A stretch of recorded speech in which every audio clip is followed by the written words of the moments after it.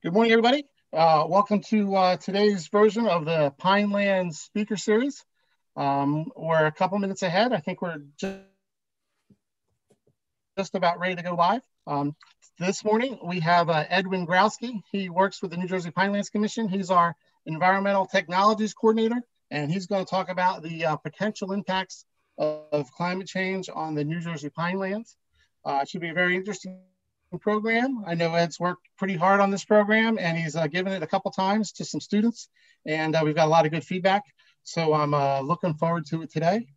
And with that, I'd like to turn it over to Ed Wengrowski, and we'll be ready to go here in a second. All righty, thank you, Joel.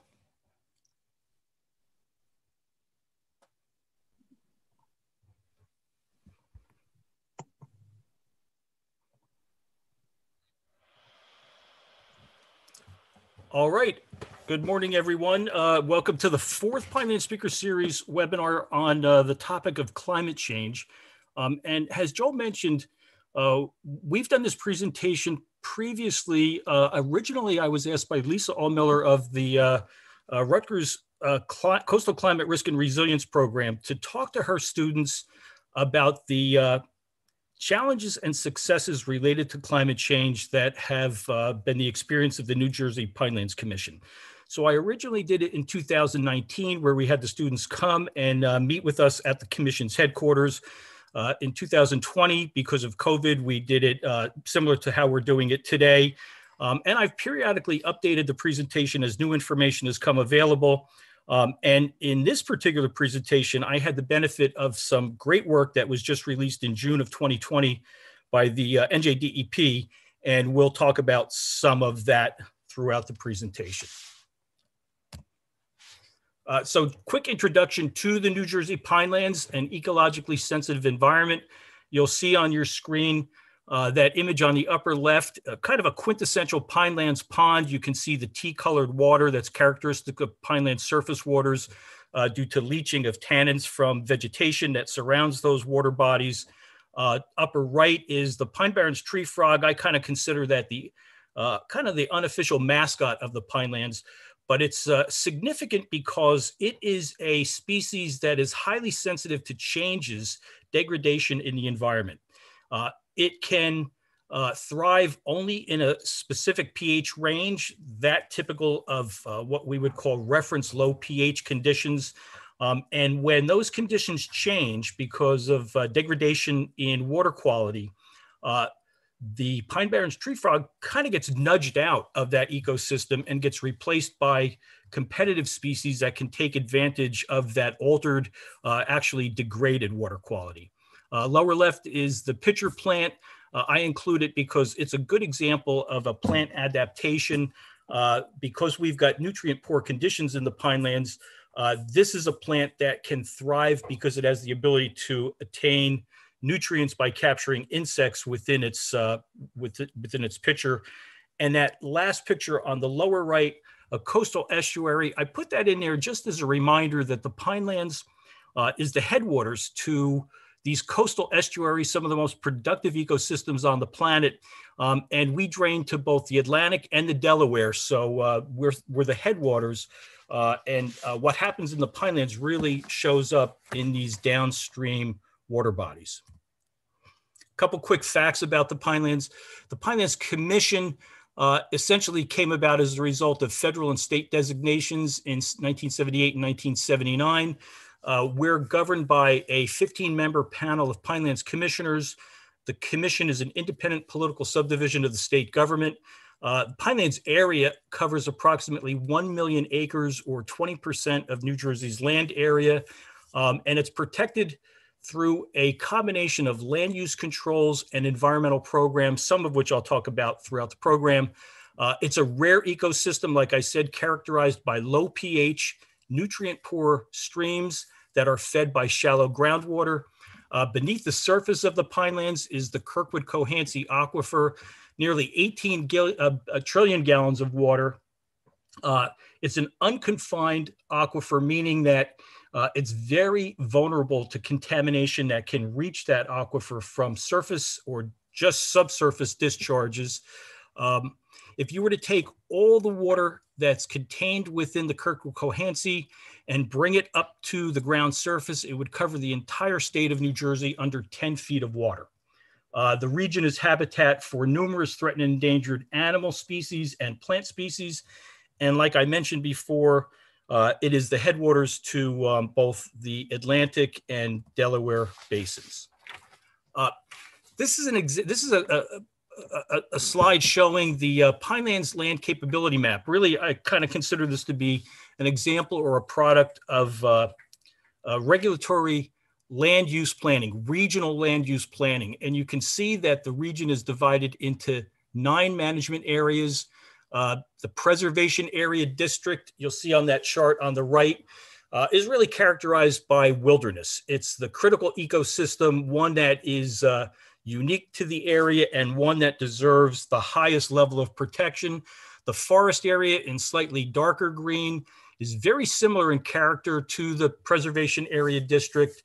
And then we've got these areas where agriculture is an important component to the social structure, the social fabric of the Pinelands. The special ag area is where we see the native agricultural blueberries and cranberries produced. The brown area is where we've got farms that are in the uplands regions of the Pinelands, where uplands field crops are typically grown. And then we've got this rural development area, which is kind of the transition between what I would say is the highly protected forest and preservation area district and the more intensively developed growth areas. So the rural development area, we kind of think of that as the buffer, the in-between. The regional growth area, villages and towns are areas where there's a significant amount of development. It was actually encouraged as part of this regional land use plan. The idea was to protect the core regions of the Pinelands, but at the same time accommodate growth on the periphery to allow for economic development and the like. And then we've also got a couple military installations in the Pinelands, federal enclaves, the Joint Base to the north, and the FTech Center to the south, just outside of Atlantic City, where the military conducts its operations. No talk about the Pinelands would be complete without a discussion of the underlying aquifer system. So you can see there's a number of aquifers that underlie the region. The aquifers are in blue. The Kirkwood-Cohansey is that surface most important water table aquifer, the one that our regulations specifically charge us with protecting. And then you can see in those pale yellow zones, areas that are defined as confining units. If you look at this, this depiction down here in the lower right, you'll see that the confining units are really not confining units. They are semi-permeable. They do provide some measure of protection to the confined aquifers that are below them, but water does move through them. And if you take a look on this slide here, these are the recharge areas. When I drive through the Pinelands forest, I look at all of that forest area that just acts as a sponge and allows all of this rainfall to soak through the ground, recharge that aquifer. Once it gets into the aquifer, it moves under a gradient that is essentially going to eventually bring it to discharge areas shown over here on that slide. And those would be our wetlands and our streams. And you can see those flow lines show that the water travels in units that are measured in both days, years, centuries, and thousands of years, depending on the pathway that it takes from the point that that raindrop hits the ground until it ultimately surfaces either in a pumping well or in a discharge area like a stream or a wetland. And then over here just shows the aerial extent of the Kirkwood-Cohansey aquifer, basically covering not just the Pinelands, but even areas outside the Pinelands region. I just want to note, climate change is a hot topic everywhere in the world as it needs to be. It's a hot topic at the Pinelands. The last annual report that was issued by the executive director in 2019 really highlights the fact that climate change has been a new focus for the commission. And the executive director points out that the CMP allows the commission to be well positioned to address climate change on a regional scale. And that's primarily because those rules protect large areas of forests and wetlands that serve as groundwater recharge areas, wildlife habitat, and significant carbon sinks for all that carbon to be sequestered in vegetation and soils. The CMP protects water resources, requires on-site aquifer recharge from large storm events. I'll talk a little bit about that later. We've modified our rules in the last 10 years or so to encourage solar photovoltaics, both on rooftops and pervious surfaces. They get the green light automatically. And we've reevaluated our rules to allow them on properly closed landfills and some other sites, brownfield type sites that I'll talk about also later. In 2020, we anticipate some new rules that are going to increase the protection to both stream flow and wetlands hydrology. And in 2019, we saw the creation of a new subcommittee of the commission, the Land Use, Climate Impacts, and Sustainability Committee. We call it the Climate Change Committee. Those folks, along with staff, are investigating improved energy efficiency, adding solar voltaics and electric vehicle charging stations at the commission's headquarters. There's a link at the bottom of this page to that annual report. And I would note that one of the most encouraging topics that I heard from one of the committee members was that committee member intended to look at every new rule proposed by the Pinelands Commission through the lens of climate change. So that's encouraging. So our understanding of climate change in the Pinelands area is primarily informed by the generous presentations that were provided by Dr. David Robinson, a distinguished professor at Rutgers and the New Jersey State climatologist.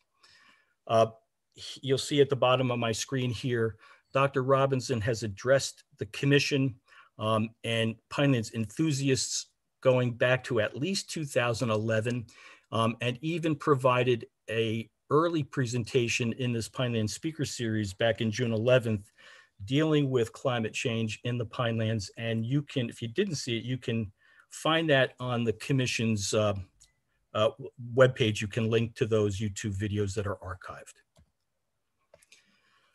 I also mentioned that we have received an abundance of information that's included in this presentation by reviewing in depth DEP's recently released June 30th, 2020 scientific report on climate change.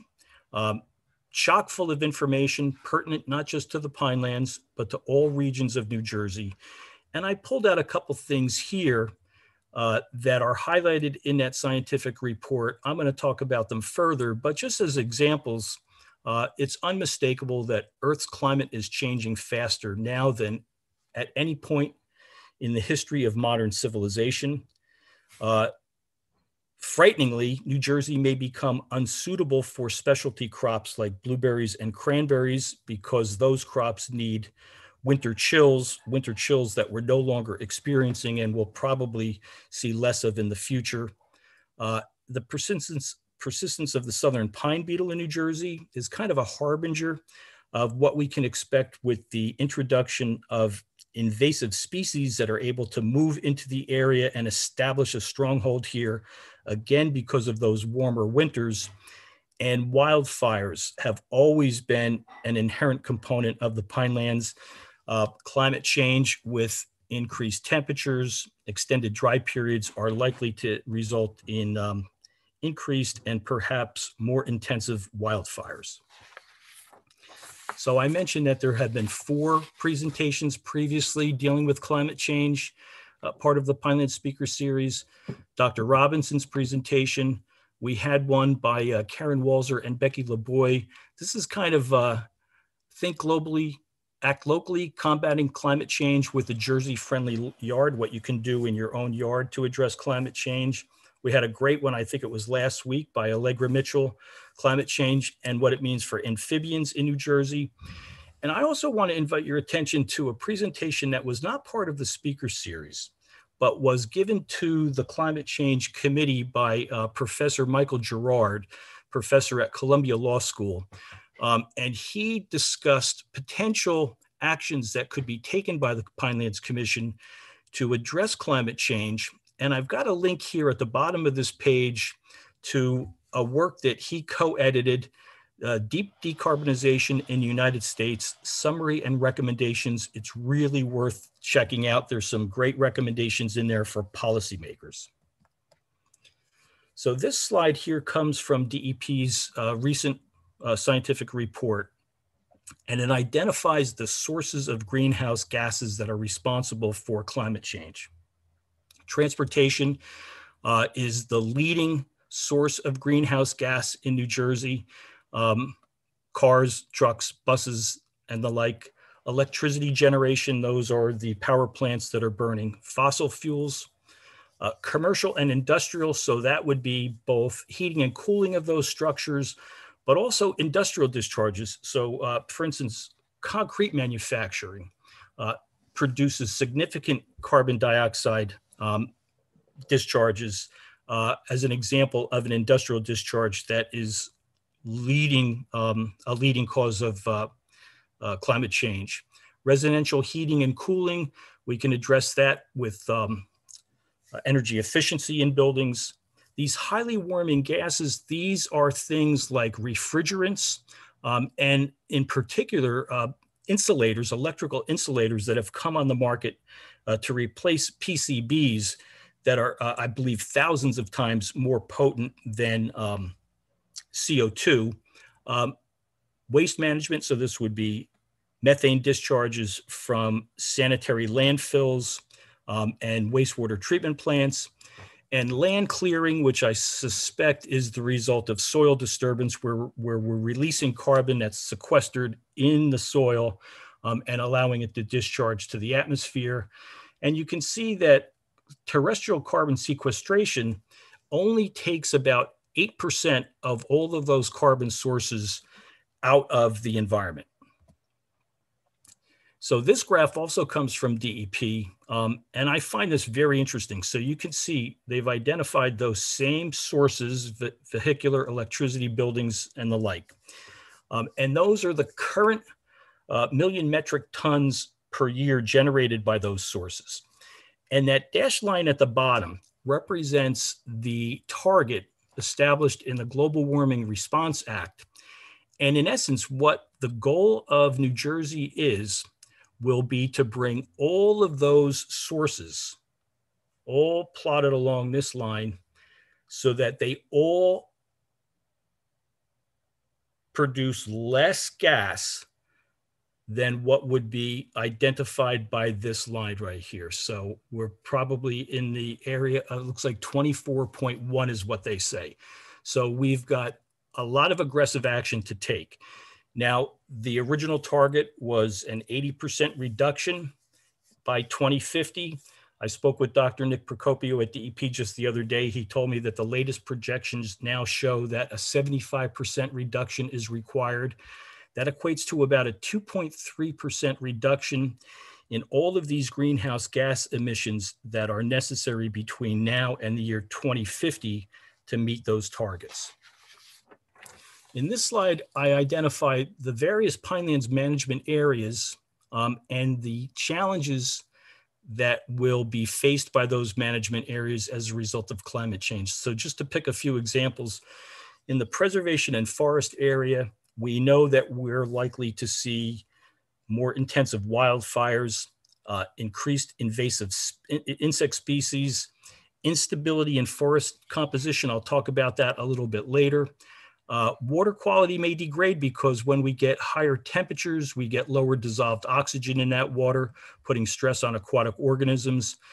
The ag and special ag areas, we have the potential for longer growing seasons, but that will likely bring insect infestations and fungal disease, the likelihood of droughts, deluges, heat stress on those crops. We may actually see a reduction in crop yields and certainly increased irrigation demands as we get into droughty conditions during the growing season, requiring greater withdrawals of water for irrigation. The regional growth, towns and villages, we need to maintain, sustain a water supply so that the people get the water that they require. We anticipate that there will be public health and disease impacts as a result of climate change in those areas. Stormwater management. We recognize that with increased storms, higher intensity storms, our existing stormwater infrastructure is probably not adequate to address those larger volume storms. Certainly displaced coastal populations will confront the regional growth towns and villages. I'm going to talk about that later, but we're going to see a migration from the shoreline, and those people are going to want to move somewhere, probably close to home, and put some pressure on the Pinelands to accommodate that displaced population. The rural development area, that's that kind of boundary between the wilderness areas and the developed areas. We've got concerns with the wildfire impacts on the wildlands urban interface. We need to protect built structures from fires in that region. Health and disease, stormwater resources, stormwater management, similar to what were threats in those other regions. And in the federal and military installations, I would suggest that wildfire, drought, heat-related illness are certainly issues there. But our military also responds to worldwide humanitarian missions, and we can anticipate climate-related global conflict that may require military response. And so those are aspects of our military operations that will be affected by climate change. This slide I adapted from one that Dr. Robinson had presented in a 2016 Pineland short course, Potential Climate Change Manifestations and Impacts. So those are the things that we are likely to see: rising temperatures, precipitation events, extreme, drought, sea level rise. And on the right, we talk about the health impacts, agricultural impacts, forest impacts, water resource impacts, infrastructure, and species and landscape impacts. So all of these items are discussed in a little more detail throughout this presentation. But you can see that there's virtually every aspect of the natural environment, natural ecology, and human ecology that will be affected by these various aspects, manifestations of climate change. These are great slides. I found these when I was doing some research. It's a really good way for people to get a feel for what the climate is likely to be like, in this case, 60 years down the road. So you can see that we're predicting that summers, for instance, in Atlantic City, will feel more typical of a summer today in Elizabeth City, North Carolina, where their summers are about 3.4 degrees warmer and 37.1 degrees wetter than what we experience in Atlantic City. So those southern climates are marching forward. This one compares winter temperatures, and in Philadelphia, with the current high rate of greenhouse gas emissions, Philadelphia is likely to feel in the wintertime more like north-south Memphis, Tennessee, and their winters are about 9.1 degrees warmer and 41.1% wetter. These slides are reminiscent of something that I saw years ago. I was skiing up in the Catskills, and I picked up the New York State Conservation Magazine, and it was probably at least 10 years ago, where the New York State skiing industry was basically projecting similar migration of climate patterns, suggesting that ski areas in the Catskills and the Adirondacks may no longer be able to sustain skiing operations because of this northward march of warmer temperatures. So wildfire is a key component to the Pinelands, and this map here by DEP shows where the fuel hazards exist in New Jersey. And you can see in that Pinelands region, we're anywhere from high, very high, to extreme in terms of the amount of fuel hazard that typically exists in our region. Now, the Pine Barrens is a fire-adapted ecosystem. It depends on wildfire for the reproduction of the dominant plant species, Pinus rigida, the pitch pine. Pitch pines are ideally adapted to fire-prone conditions. They thrive in the sandy acidic drought prone soils of the pinelands. They've got serotinous cones that are covered by a resin, and they release their seeds only when exposed to fire. And that picture on the upper right shows a seed cone that has opened up as a result of fire. Those seeds get released and they get carried in the updraft of the fire and settle back down, and basically allow for sprouting of new pitch pines. The bark on these pitch pines is platy, kind of like if you took a newspaper and rolled it up and threw it in the fireplace to burn. The interior of that newspaper log would not burn because of the insulating effect of those layers. And in the aftermath of a wildfire, the pitch pines are amongst the first to sprout to generate new sprouts and quickly reestablish themselves post-fire conditions. So New Jersey has quite a task in protecting the built environment from a fire-adapted ecosystem. And we spent a lot of financial resources in managing, protecting that interface. Prescribed burns are an ever more important component of managing wildfire risk. There's some selective thinning that's occurred in this one forest here to the right of the prescribed burn photo. We've got men and women in fire lookout towers that are constantly scanning the horizon for evidence of a fire so that they can respond to it quickly. And we've got a whole host of vehicles that are at the availability of the New Jersey Forest Fire Service to allow the Forest Fire Service to quickly respond to forest fires. Extensive network of fire lookout towers exist throughout the Pinelands region. I've shown them all here.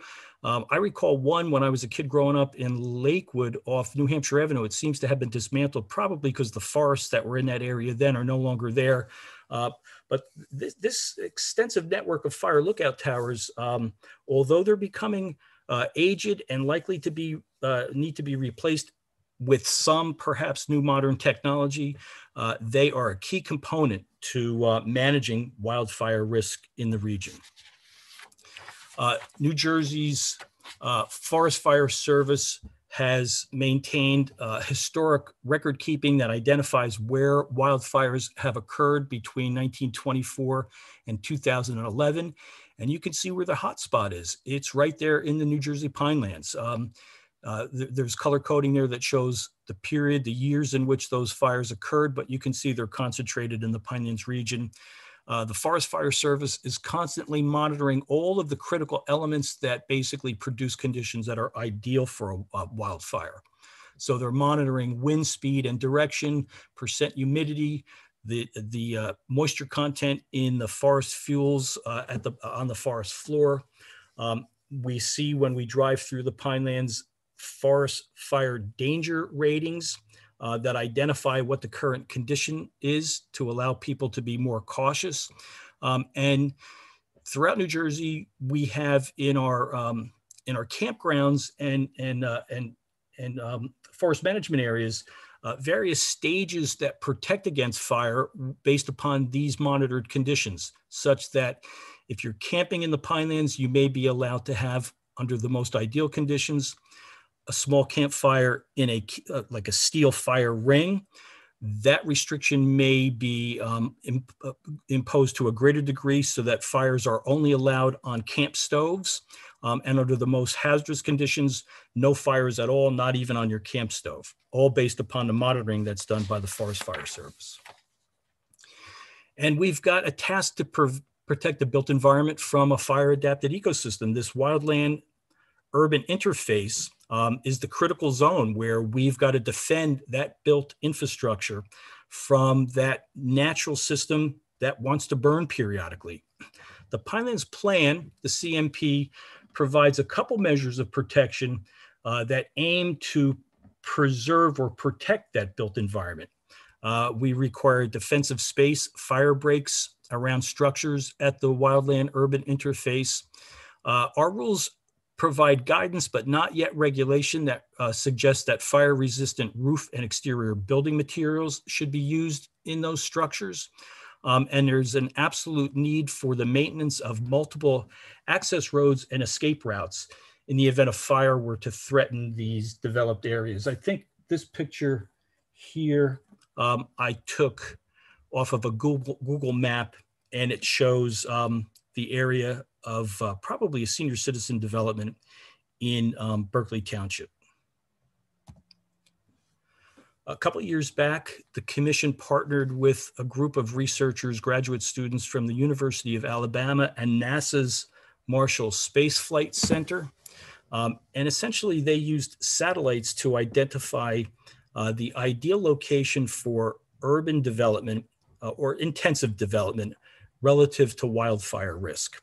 And what the key findings show is that the extremely high-risk areas are primarily those that are within the preservation area in which development is prohibited. And the regional growth area has the least total area under high fire risk. This is an example of where the CMP can be credited with reducing risk to infrastructure and public safety by directing development away from those wildlands, heavily forested areas, and redirecting it out toward the periphery. So precipitation is certainly a element of climate change. I've been with the Pinelands Commission since 2002. So just a couple of years after I joined the commission, we had these extensive floods that occurred through Burlington and Camden counties. The flood of July 12th and 13th, and USGS wrote a report on this particular incident. Up to 13.2 inches of rain at a rate of about 3 inches per hour, not associated with a hurricane. The Rancocas, Pennsauken Creeks, and Cooper Rivers all experienced extensive flooding. 45 dams were topped, 28 dams damaged, and 17 dams completely failed. The 500-year flood elevation was exceeded at numerous sites. More than 1,200 homes were flood damaged.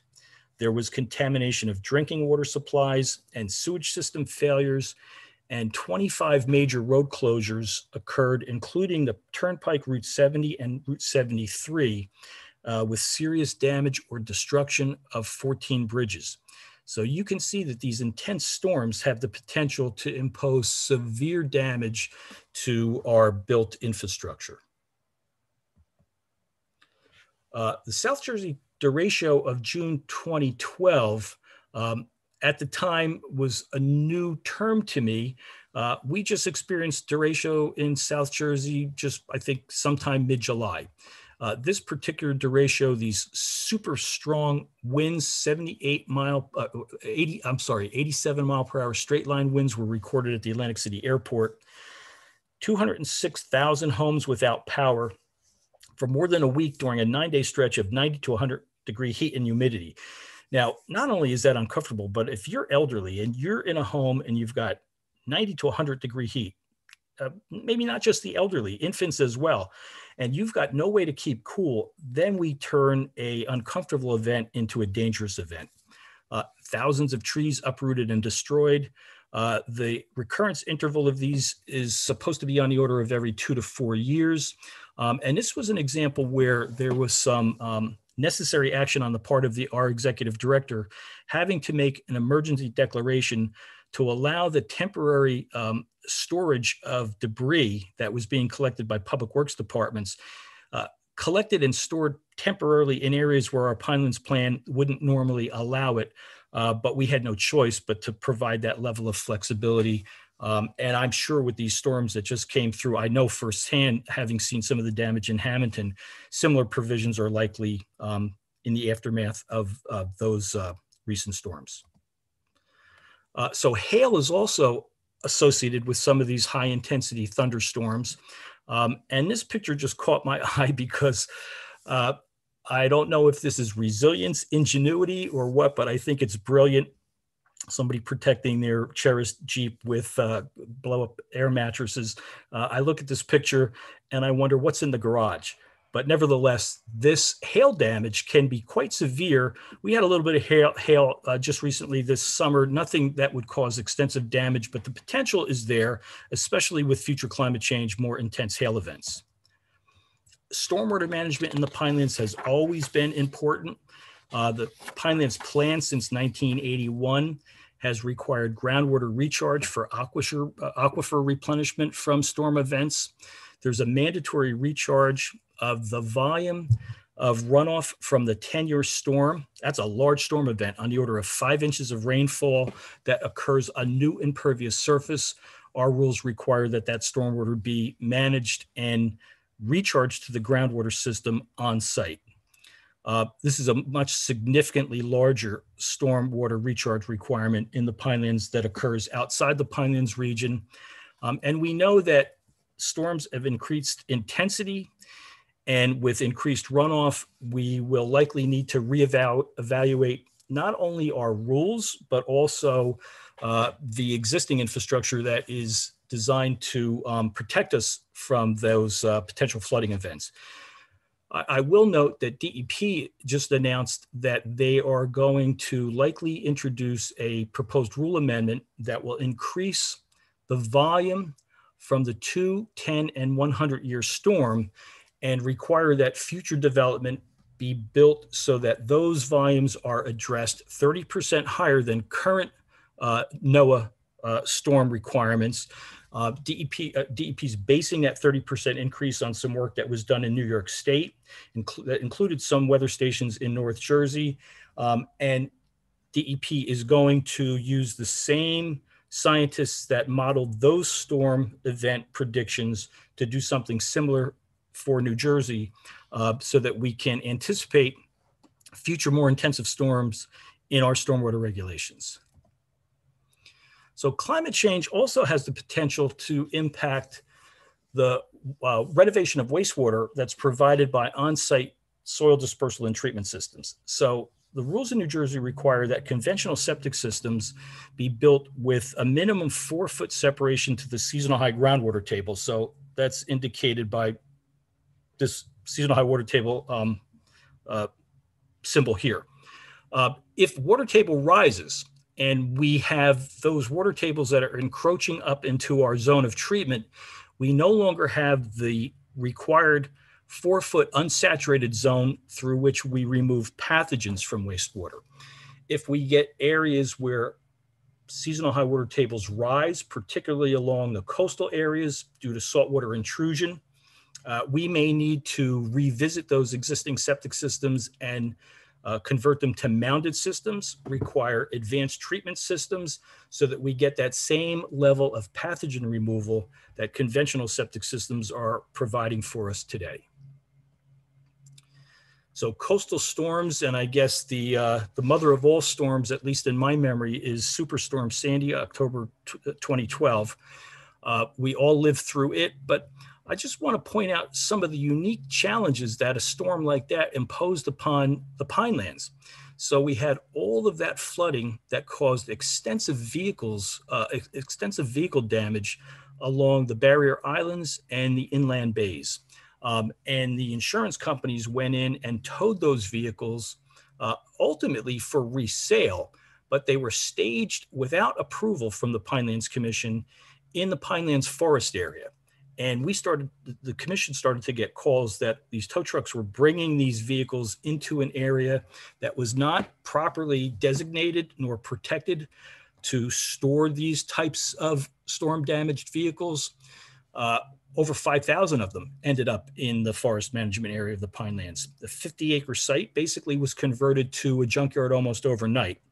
There was serious concern about the potential for groundwater contamination and other, groundwater contamination from leaking gasoline, motor fuel, other automotive fluids.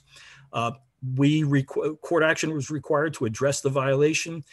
Once those vehicles were taken off site, we required phase 1 environmental site assessments to identify and rectify any surface contamination that resulted from leakage from those vehicles. And ultimately, the site was restored and stabilized after that occurred. But this is an example how even coastal storms can have an impact on the inland environment in a manner that was probably unanticipated prior to this particular event. The Ash Wednesday storm of March 1962, this was the Great Nor'easter that was extreme in the fact that it lingered over 5 high tide cycles occurring over 3 days. And LBI was just pummeled, where the ocean waters overtopped the island in 5 locations. 7 deaths occurred. 600 homes on the island were destroyed. I would say that I'm anxious to get a hold of a National Geographic issue that I recall seeing years ago as a kid that had some tremendous photos from this storm showing homes that were dragged out to sea and pushed into Barnegat Bay.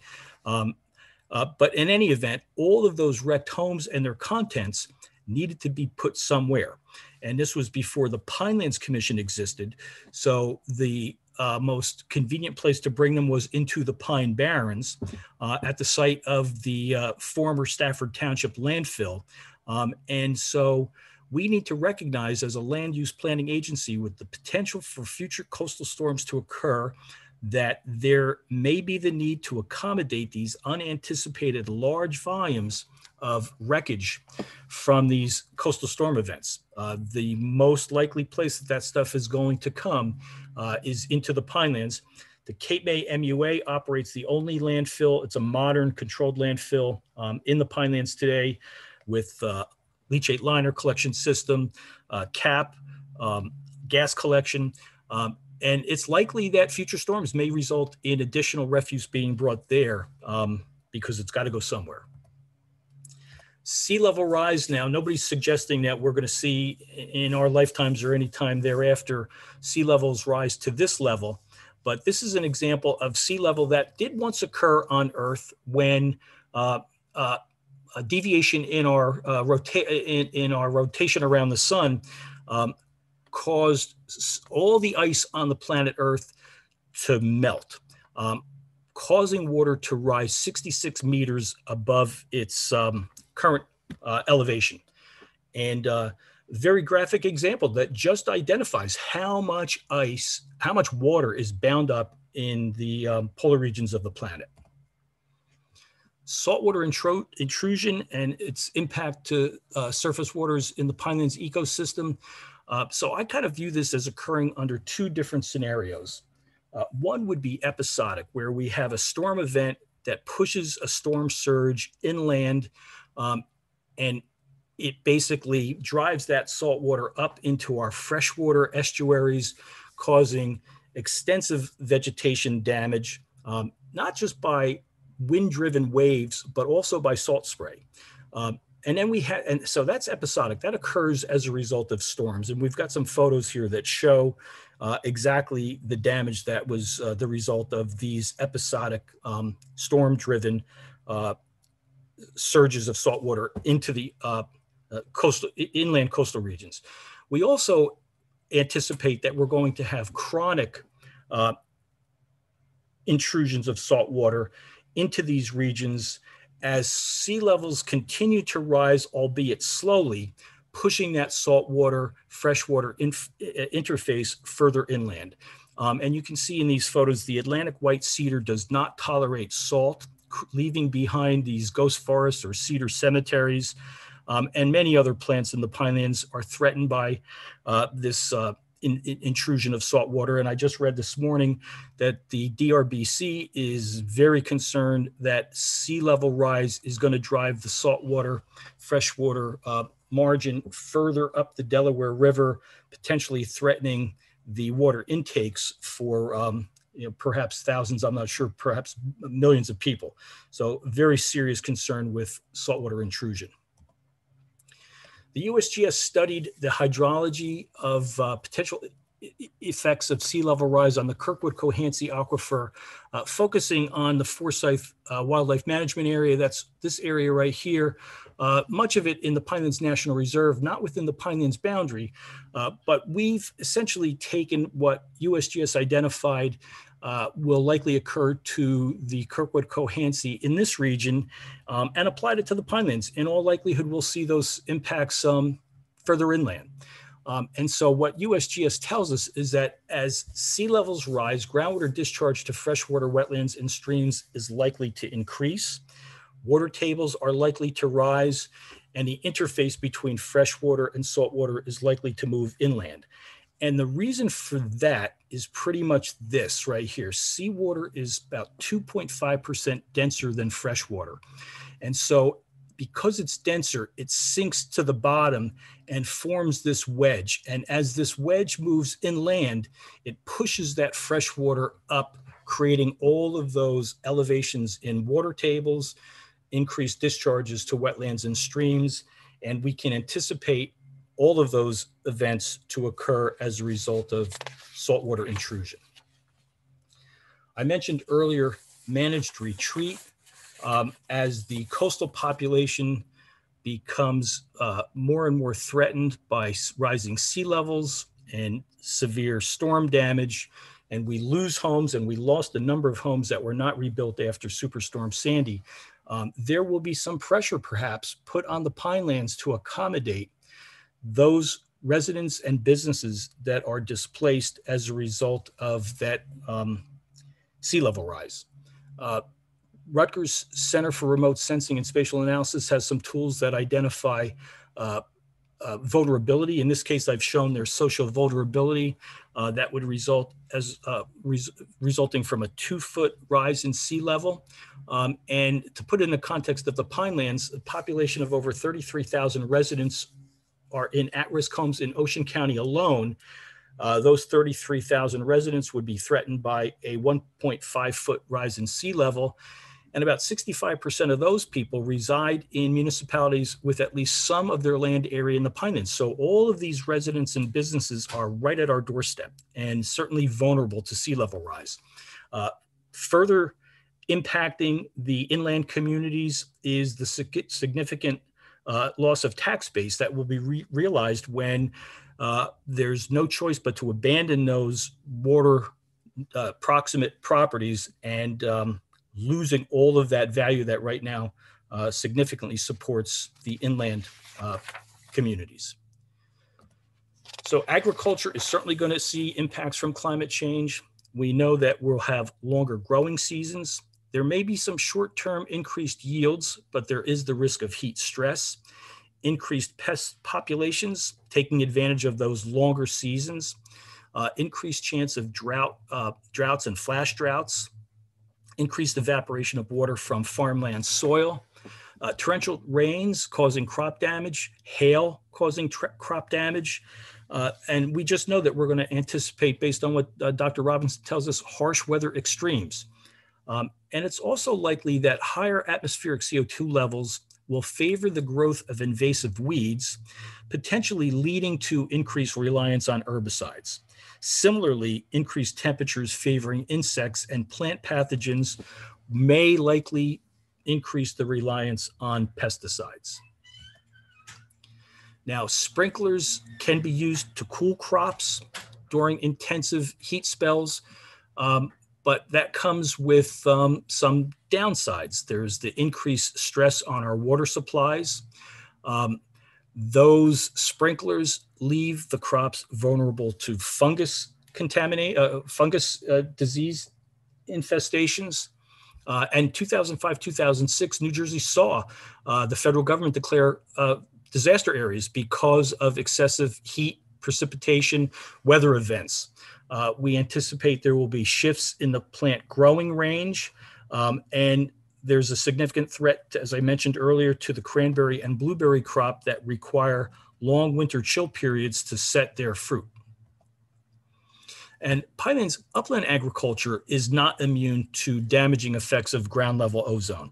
And let me differentiate between stratospheric ozone, the ozone layer in the upper reaches of our atmosphere that block harmful UV rays, sometimes referred to as good ozone, and bad ozone, which is the ozone or smog, a photochemical pollutant that is the result of oxygen combining with nitrous oxides from industrial emissions, but primarily from automobiles.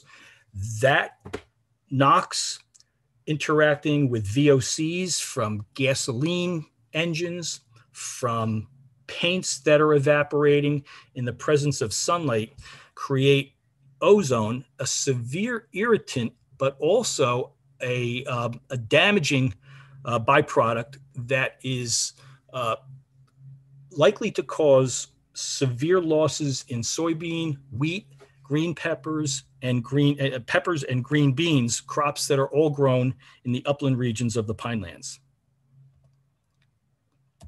And forests, we can see where the forests are distributed in New Jersey. We have the bulk of the forests, as far as I can tell, from this map here in the Pinelands region. And the Pinelands forest is some of the largest unbroken forest in the eastern U.S. Approximately 500,000 acres of forested land occurs in the Pinelands National Reserve, 15,000 acres in the extensive pygmy pine forest. I mentioned many rare plants and animals inhabit those Pinelands forests, some at both their northern and southern geographic limits, some that are found only here in the Pinelands of New Jersey. And we see threats to the Pinelands forest as a result of climate change. The southern pine beetle, I said earlier, this is a harbinger perhaps of things to come. The southern pine beetle is here primarily and having a resurgence because of our warmer winters. And the cold winters were able to keep it in check. The warmer winters are allowing it to winter over. It's extremely destructive. Joel and I toured some forest in the Pinelands a couple of years ago and looked at some of this damage. Cornell University's done a lot of research in conjunction with the scientists at the Rutgers Pinelands Science Research Center to look at this insect, but it's rapidly infesting areas in the Pinelands. And these warmer temperatures and the spread of the beetle may contribute to a shift away from the pitch pine and favoring the loblolly pine is what the scientists are predicting. So wildfire, this was a severe fire in 2019, 11,000 acres in Woodland and Washington townships. And ground level ozone. So not only is this a threat to the agricultural crops, but the Fish and Wildlife Service has identified plant species. The National Park Service has identified plant species that are sensitive to ground level ozone. And I did a quick scan of this report, and I see that the pitch pine and the sassafras, both significant tree species in the Pinelands, are considered to be sensitive to ambient levels of ozone. And so this is a threat to the Pinelands forest. As we lose Pinelands forests, we run the risk of losing the ecosystem services that those Pinelands forests provide us. They provide aquifer recharge, water purification, soil stabilization, heat island mitigation, and there's significant carbon capture that occurs in these Pineland forests. Roughly 2.5 million metric tons of carbon emissions are stored in New Jersey's forests. Carbon dioxide gets taken up through photosynthesis and is stored in the vegetation and soils. It's said that one mature tree absorbs carbon dioxide at a rate of 48 pounds per year. And Dr. Ken Clark over at the Rutgers Research Center says that the Pinelands forests are very efficient in storing carbon dioxide, just a bit less so than the rich forests in Pennsylvania and upstate New York. This is some basic research that was done by the Pineland scientists and others when we were looking at, this is part of the KC study, our Kirkwood-Cohansey study, when we were looking at the potential impact of groundwater withdrawals on various indicator species in Pinelands wetlands and ecosystem types. And you can see in this chart that we see that when we reduce the water depth, this is in inches here, 2 inches, 4 inches, 6 inches, what the resultant impact is on these various species. We were using this to identify what would be the maximum allowable withdrawal of a water table impacting a wetland in establishing our forthcoming groundwater withdrawal rules. Now, while this study was intended directed specifically toward withdrawals that would occur as a result of pumping water from wells. I suggest that it also has applicability to what could be the impact on these species as a result of water table declines during drought periods. Now, this study assumed permanent reductions in those water tables, and drought conditions are not likely to cause permanent drawdowns in those water tables. It's likely that they would fluctuate from low to high once we rebound out of a drought situation. But if we looked at these withdrawals in the context of the life cycle of these species, if the frogs were laying eggs at a time when those water tables were being withdrawn as a result of water tables were being lowered as a result of droughts, we could see what the mortality rate would be perhaps on those tree frogs. And the same thing applies to various types of vegetation. And similar information is shown here. This is withdrawal as a percentage of basin recharge. You can see the impacts that occur when 5% of recharge is removed from that aquifer through pumping. But we can extend some of this knowledge to anticipated impacts during long-term drought conditions, particularly if they occur during critical periods in the life cycle of these species. And I would just mention while I'm on this slide, Pineland scientists have also done a lot of work tracking various species of snakes through the pinelands. And although that's pure research that's not necessarily directed toward climate change, I would suggest that some of the information that's coming out as a result of that snake tracking, where our scientists through radio tracking know where the snakes are, where they're at, can help with the establishment of safe periods of time during which prescribed burns can occur. If we know the snakes are in the move and they're in the forest fire, if they're in the forest litter, we probably wouldn't want to allow prescribed burns to occur, but rather hold off until those snakes are in hibernacula and no longer susceptible to the threat of even a prescribed burn. So energy is a critical component in climate change. Due to climate change, the nation's energy system is projected to be increasingly threatened by more frequent, longer-lasting power outages. New Jersey is experiencing all of that right now. Extreme weather events continue to be leading contributors to transmission generation and load loss. And just recently, New York City, Con Edison had to cut back power to 33,000 customers for fear that they were going to overload their electrical system because of intensive use of electricity during these extended heat periods. So people's air conditioners are running at full tilt during these heat waves, putting a stress on those power systems. More than 8 million customers lost power in 21 states due to Superstorm Sandy. And I found this interesting.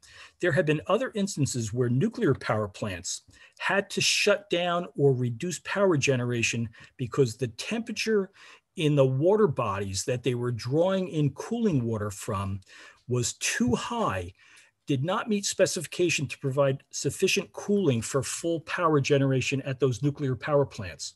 So the temperatures can get so high as a result of climate change that the nuclear power plants can't even run efficiently because they can't be cooled as a result of those warming surface water temperatures. So the energy sector is certainly vulnerable to climate conditions. We've got right now power lines that are being repaired throughout the state. It occurs summertime as a result of this wind damage, occurs in the wintertime because of these heavy, wet snow and ice storms. I would say that decentralized power, that would be, say, a community-based solar voltaic system that serves perhaps a community of 7 or 10 homes in a clustered development, is less vulnerable to power that's being brought in from a distant regional power plant. I put up this picture of the New Jersey Pinelands electric transmission right-of-way plan. So we recognize the federal government requires that these high voltage transmission lines be protected from damage from vegetation that's occurring along the margins and below those power structures. This was an example where the Pinelands Commission scientists worked with the transmission companies, recognizing that there was a need for maintenance of these right-of-ways, but the scientists did it in a manner that looked at the ecosystem types that existed in those regions and specifically tailored maintenance activities that would be least harmful to those species that are using that area in those right-of-ways as habitat. Atlantic County Utilities Authority has the Jersey Atlantic Wind Farm. That is at the ACUA's facility just outside of Atlantic City. Wind turbines. They've got their wind turbines. They've got their solar panels there, not in the Pinelands, but very close, very innovative, a good source of clean, green, renewable energy. And the Stafford Township landfill was impermeably capped. I'm not sure, maybe 10 years ago, perhaps less. And you can see here, this is a Google image where on top of that impermeably capped landfill, ground-mounted solar arrays have been installed, and there's plans for 3 or 4 wind turbines proposed on that relatively high elevation site as well. This was a controversial project that came before the commission a couple of years ago, the BL England generating station in Upper Township. Controversial because of the route that the natural gas pipeline was going to take, but also because the plant was proposed to be fueled with a fossil fuel converted from coal and oil to natural gas. As it turns out, that repowering of the plant has essentially gone away. And that opens up an opportunity now for both the BL England generating station and the Oyster Creek generating station, the closed nuclear plant in Forked River, to serve as connection points for offshore wind generation stations that will, in essence, be able to tie into the existing grid and bring that offshore wind power onshore. We've got 2 such projects that are in the works. The Atlantic Shores Offshore Wind Project is a 2.5 gigawatt wind turbine power plant proposed, enough to power 1 million homes. And the Ørsted Ocean Wind Project, a 1.1 gigawatt wind turbine plant that will eventually power 1.5 million homes. Solar energy facilities in the Pinelands, we revised the CMP back in 2012 with amendments so that there's no application required now if someone wants to put solar as an accessory use on any existing structure or impervious surface. So there's no bureaucratic holdup in getting those solar installations installed. We allow in our rules community solar, that decentralized solar that I identified a moment ago in clustered residential developments. And there were certain considerations that were given with respect to the scenic beauty of the Pinelands, such that those solar photovoltaic systems wouldn't take away the scenic beauty from within the Pinelands. And so there's restrictions on where those facilities can be placed. Some other restrictions, we looked at the interest in clearing forest in the preservation area district or the forest area to put in solar panels, and we said that that's not allowable. It is permitted on remediated brownfield sites. So I mentioned landfills, if they're closed in accordance with the CMP and they're not introducing contamination or there's a cap on them, you can put solar on top of a closed landfill. And we've got several municipalities right now that are pursuing solar projects once they close their landfills. They would be permitted on previously mined resource extraction sites. So those are the sand and gravel mines in the Pinelands that were not obligated under our rules to restore the site or reforest the site. And we put in some provisions where they can be allowed with limits in the agricultural production area and the rural development area, in essence, avoiding putting them on land with the highest ecological value. And there's also limits on clearing for right-of-way transmission lines. So we wouldn't allow a solar facility to go in that then would require an extensive cut through the forest to bring that power out to the grid. Energy conservation requirements. So the commission was able, through an MOA with the Stafford Business Park, to require that the development at that facility meet LEED standards. And some of the LEED standard requirements are identified in this slide here: water conservation, no use of CFC-based refrigerants, high use of recycled building materials, and the like. So that was something that was done through the MOA process.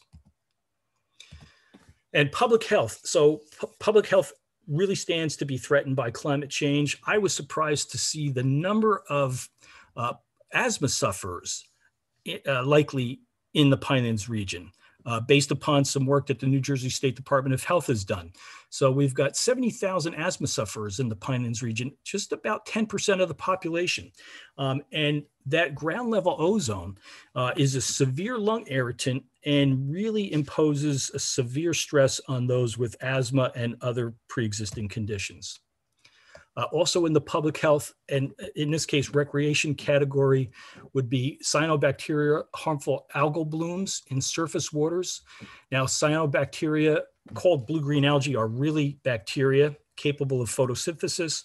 They occur in freshwaters, but also found in coastal waters. They produce a toxin. It can bioaccumulate. It can get in the tissue of fish, mussels, and zooplankton. The toxins can be harmful to humans and fatal to pets. And every year there are some pets that succumb to it when their owners allow those pets to get into these contaminated waters. These toxins produce gastrointestinal illness, liver disease, neurological effects, and skin reactions in humans. And looking at DEP's website, I saw that Pemberton Lake in Pemberton Township, not far off the Pemberton bypass, has had confirmed harmful algal blooms in 2017, 19, and 20. Now, these harmful algal blooms, and I would suggest that we should call them harmful bacterial blooms, because that's really what it is. It's a bacterial bloom that occurs under ideal light, nutrient enrichment, calm waters, and temperature conditions. And the research suggests that climate change is likely to promote the growth of cyanobacteria. The one thing perhaps that the Pinelands has going for it is that these cyanobacteria have an ideal pH range of 7.5 to 8.5. So that is way above what we would find in naturally acidic Pinelands reference waters being those that are indicative of the pristine Pinelands environment. This picture here of Pancoast Mill Pond that I took in 2017, obviously not a Pinelands reference water. Severely degraded water quality in Pancoast Mill Pond, likely the result of a golf course with greens and fairways that are very close to wetlands that drain into this water body. So although the pristine reference Pinelands waters may be somewhat protected from harmful bacterial blooms, these degraded Pinelands water bodies are not so protected. Another thing that we need to consider in terms of public health is the need for rigorous protection of our outdoor workforce from heat-related illness and even death. So OSHA has established, in conjunction with the National Weather Service, a chart that identifies the heat index that we hear all the time, the feels-like temperature. So, you combine heat and humidity and you get into these feels-like temperatures, and OSHA pretty much has some guidelines here that suggest that, super additional protection needs to be given to workers that are working in the sunlight or in extreme temperatures and high humidity under these conditions. Direct sunlight adjusts these heat index temperatures by 15 degrees.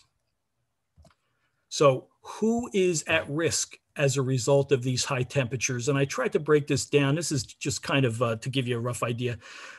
By management area. So in the preservation area district, because of these increased temperatures and at heat index, backpackers, firefighters, research scientists, runners, and cyclists in our preservation and forest areas, certainly the farm workers in our ag and special ag production area are susceptible to these high health threatening heat conditions. And various workers in our more developed regions, same thing. And I think about the federal and military installations. The people are there wearing protective equipment, handling hazardous materials, construction workers, the soldiers that are training for military operations, all at risk because of these heat indexes that are likely to rise. Ozone climate penalty, warming climate will increase ozone production. I talked about this already, but so there it is, ground level ozone. Severe respiratory irritant can cause illness and even death. Elderly, those with asthma, children are particularly vulnerable. And, you know, it's unfortunate. Ground level ozone is the only national ambient air quality standard that New Jersey continues to fail consistently. We get rated as not in a non-attainment standard for this standard pretty much year after year. And it is the result of those nitrous oxides, the volatile organic compounds, heat, and sunlight. U.S. Centers for Disease Control report higher temperatures lead to increased allergens because of a longer pollen season, increased concentrations of ground level ozone or smog that I talked about. Wildfires, smoke exposure leads to increased respiratory illness and cardiovascular hospitalizations. EPA monitors heat-related deaths, heat-related illness, Lyme disease, West Nile disease, and ragweed pollen, all as climate change indicators. And in their recent report, DEP says that under high emission scenario, climate change could result in an increase, 55% increase in summer heat-related mortalities by the end of this decade compared to the 1990s. And they may double, more than doubling in mortality by 2050. So very severe. And with that, that is my last slide. Thank you very much. And Joel has me asking you to call in with questions.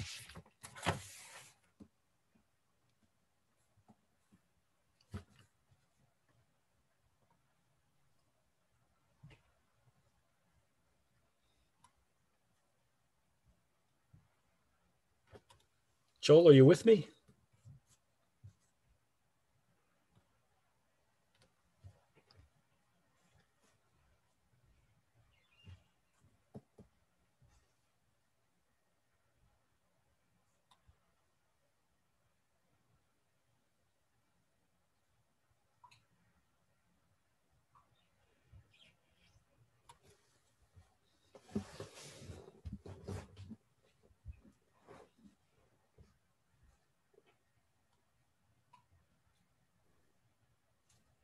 Hello, Ed. This is Joel. Do you got me? I do. Can you hear me, Joel? You might need to put the screen share back up so people can see the phone number to call in. Yes, I can. Okay. But I think the screen share needs to come back up because you can't see. There you go. Okay.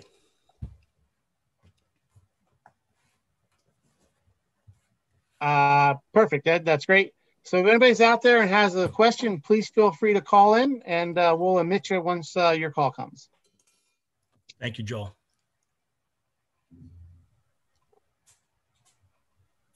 Yeah, it's just amazing when you think about all of the possible effects, and effects on our daily lives with the ramifications of climate change. It really does affect everything. I saw a video online by New Jersey's Chief Resilience Officer, Dave Rosenblatt, and he talks about how climate change is going to affect everybody in countless ways.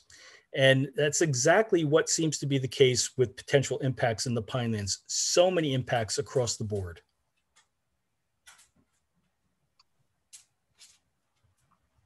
Yeah, you're right. And your PowerPoint really did show that potential. It's really wide ranging and affects just about every aspect of our ecology and our daily lives.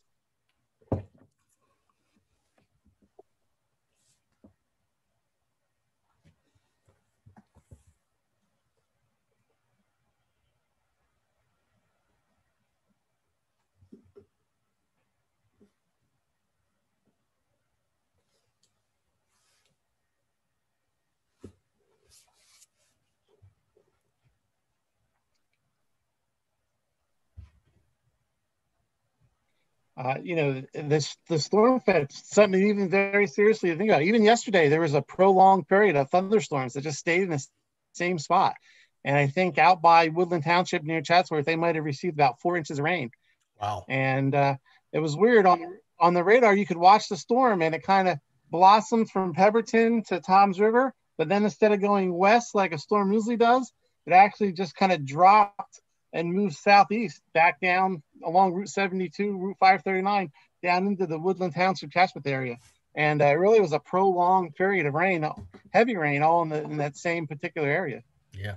We lost power here in Toms River again yesterday, probably as a result of that particular storm.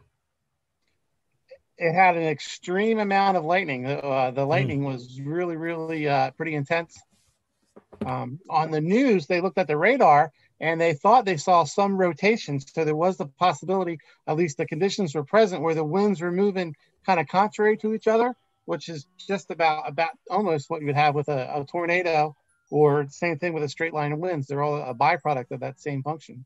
Yeah, I saw last week's tropical storm had 2 tornadoes, one in Barnegat and 2 in South Jersey. So yeah, even tornadoes now are becoming evidently perhaps more of a threat in New Jersey. Yeah, for sure. I mean, years ago, that's something you always equate to like the Midwest, Iowa, Kansas, Oklahoma. But our recent history definitely shows that they can and do happen here, right? Even along the coast. Yeah.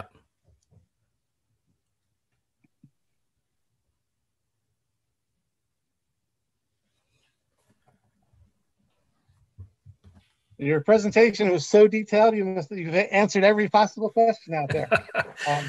Well, thank you, Joel. But the fact that it's archived, so I would just suggest anybody watched it could always send an email to the commission, and I'd be more than happy to research and follow up on any questions that come in. Yeah, that's great. That's a great way to get a hold of us. I believe our email is info@, and it's Pinelands. Oh, we got a call coming in. Let me put them through.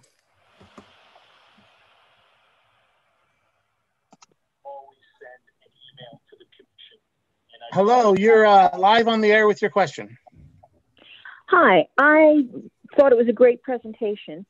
And the question that I had was, how are you going to deal with these impacts? Are you going to work with each of the communities within the Pinelands, or will the Pinelands plan start to address on a broader scale or a more regional scale the climate impacts? Well, thank you for the question, and that's a great question. So, I know the Climate Change Committee has identified a couple things that they would like to see the commission undertake at our own headquarters, and I would put this down under the category of leading by example. So, I mentioned energy efficiency at our facility. Solar photovoltaics, and electrical vehicle charging stations for sure.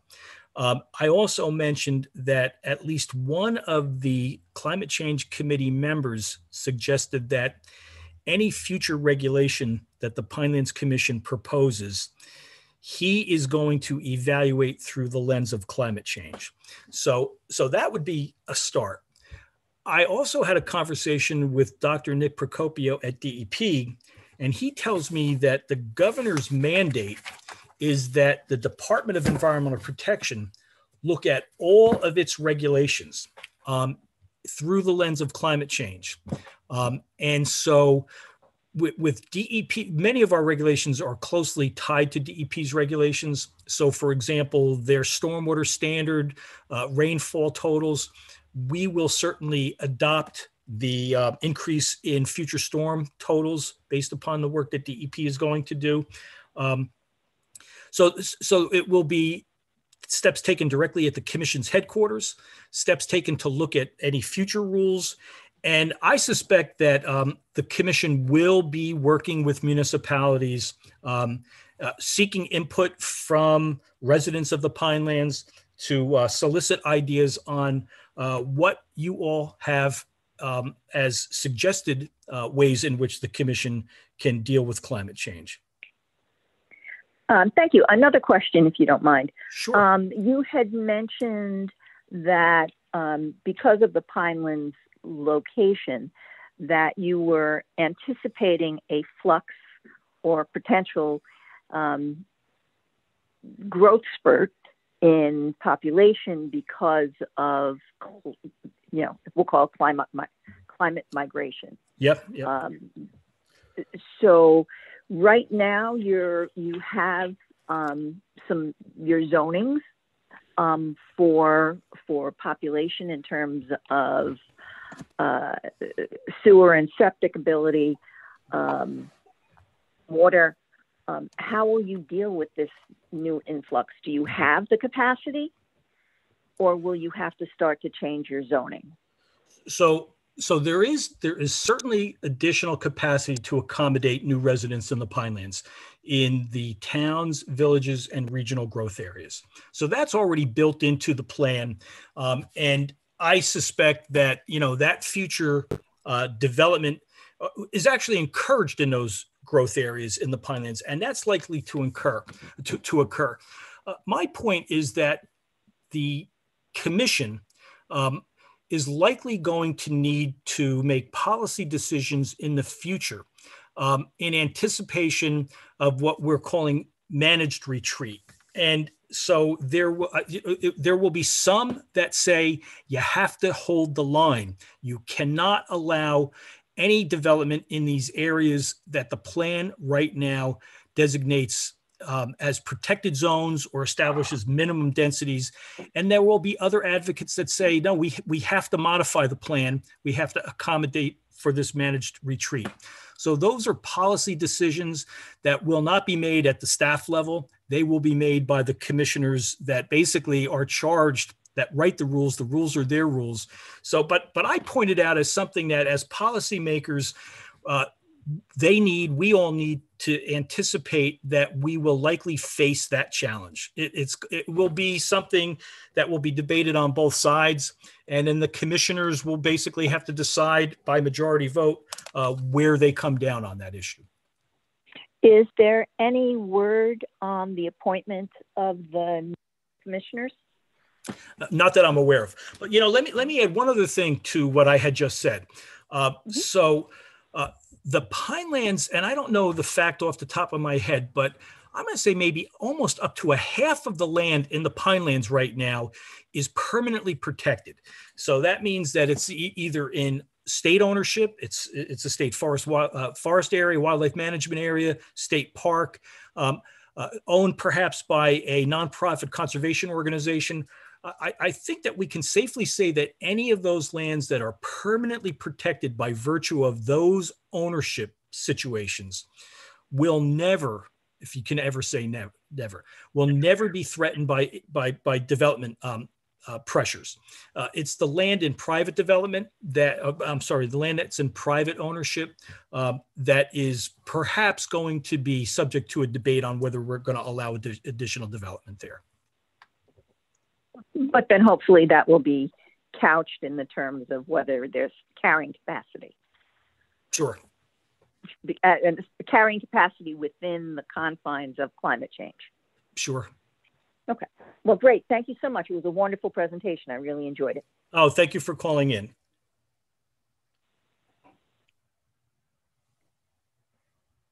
Okay. Our lines are open if anybody else would like to call in.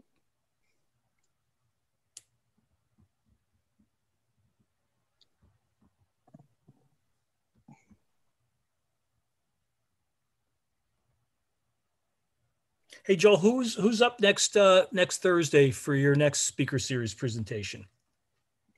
Next Thursday's presentation is going to be, let's see, that's on the 20th, and that's going to be Ann Heasley and Jessica Cortez. Ann is with Sustainable New Jersey, and Jennifer is with DEP, and they're going to be talking about how municipalities can better protect their water resources.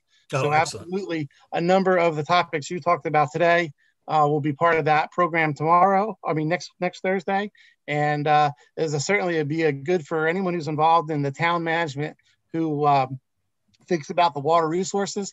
There's definitely going to be some action that they can think about or contemplate, or programs going forward that would be useful for them in conserving and better planning for water resource management. That sounds like a good one. I really have to commend you and Paul for putting together such a broad range of topics that have been addressed through the Pinelands Speaker Series. I haven't missed a single one of them. Every one of them has been very good. Thank you. We definitely, when we looked at not having the Pineland short course, not having the summer short course, we thought about, we've got a lot of these good presenters and presentations, particularly dealing with climate change. So we wanted to come up with a platform to get this information out to the public and continue our mission to, educate and raise awareness of the Pinelands and its resources. And these webinars have certainly worked out very well. We've had great attendance. And like you said, they're archived. And so it's kind of a permanent record. So multiple people can come back time and time again and learn this information. And, in the long term, I think it will be something that's important in preserving and protecting the Pinelands.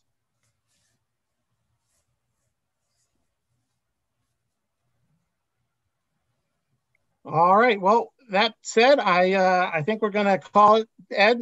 Thank you very much. Again, that was a very informative presentation. And thanks for all your time and efforts putting it together. And you did a great job. And like Ed said, come see us next Thursday, and we'll learn a little bit more about protecting water resources on a municipal level. Thanks a lot. And on that note, I'm going to shut down if long as that's okay with you, Ed. Yep. Thank you very much, Joel. Appreciate your help. All right. Have a great day. You too. See you out there, everybody.